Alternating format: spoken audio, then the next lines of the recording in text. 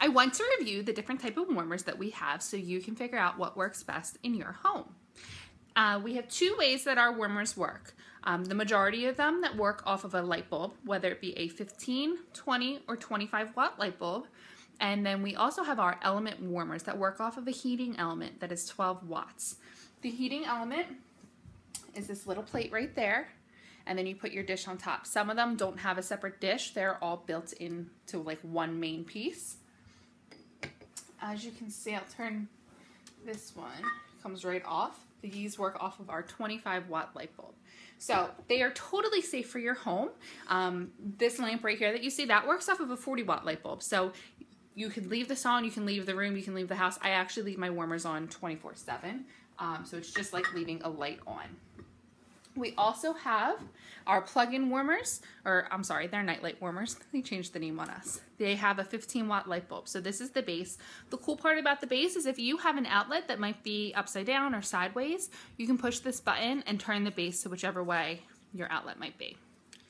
You take the bottom of this and turn it right on like that, and then you plug it right into your wall. It's sturdy, it's on there, it's not going anywhere. And then you just push this as your on-off button.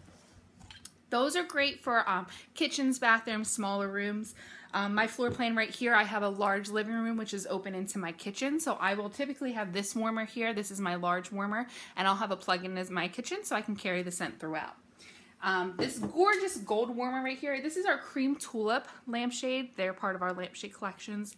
They are my absolute favorite. They give off tons of light. They work as a lamp too. So even if you don't have wax in there, it's gorgeous on its own as a lamp. A little bit about our wax. These are how our wax bars come. So when you pick your scent, you'll get a clamshell with 8 different cubes in them. In our night lights, I would put 1 cube. In our other warmers, I would put 1 to 2 cubes.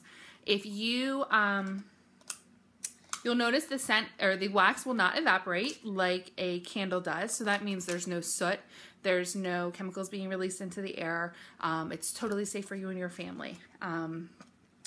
Since it doesn't evaporate, you'll just notice that the scent is gone. 1 full bar of this is 100 to 120 hours. Each cube is 10 to 15 hours. So however long you have your warmers on will be how long that lasts. So if you have 2 cubes in there, some scents are stronger than others. So say if you have 2 strong scents on there, you're probably going to get 30 hours out of that. So on and off, depending on how long you turn it on and off, however you get to 30 hours is how long it will last. You can crack it in the actual shell like an ice cube. I pop it like this. I push out the bottom. Of course, this wax is giving me issues. Like this. I break off 2 cubes, like such, and I put it in the warmer.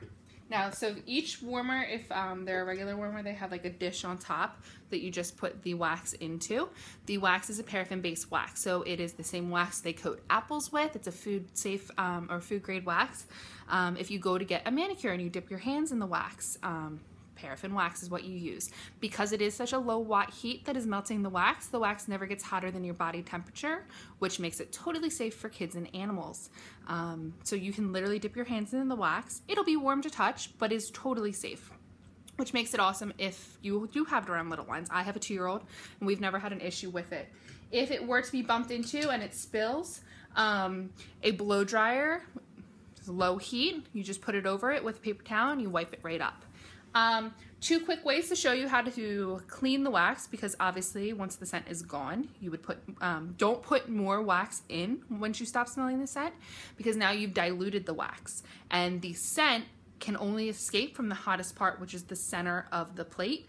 And if you put too much wax in there, the scent won't be able to escape. So less is always more, and never add new wax to old wax. So you're ready to switch out your scent, because if you're like me, I like to switch out my scents all the time, or if you just need new scent. So you can do this one of 2 ways. If your warmer is already off, you can take the corner of the clamshell right here. You can pop it under this wax, rim it, and it pops right out just like that. Super easy. A tip for you is, I'm in a large room. If I'm no longer smelling the scent from this wax right here, but I have this in my bathroom, because my bathroom is such a smaller confined space, I can break up this wax and put it in there and it'll scent up my bathroom. If your scent is in its liquid state in the warmer, you can take a cotton ball or a tissue or paper towel and it'll soak it right up. So you'll have no issues. And I do want to show you real quick, this is our Chasing Fireflies warmer. It is our most popular warmer. This is the color, it's kind of like a seafoam greenish blue when it's off. And then when you turn it on, it glows. And there's little firefly all over it, so when it's turned on, the light comes through and lights it like a firefly. And our company is very much about keeping things simple, authentic, and being generous, and about chasing childlike wonder and always remembering that. So our warmer says, remember to stop and chase the fireflies. If you guys have any questions about our wax or our warmers, please feel free to send me a message or comment below. Thanks!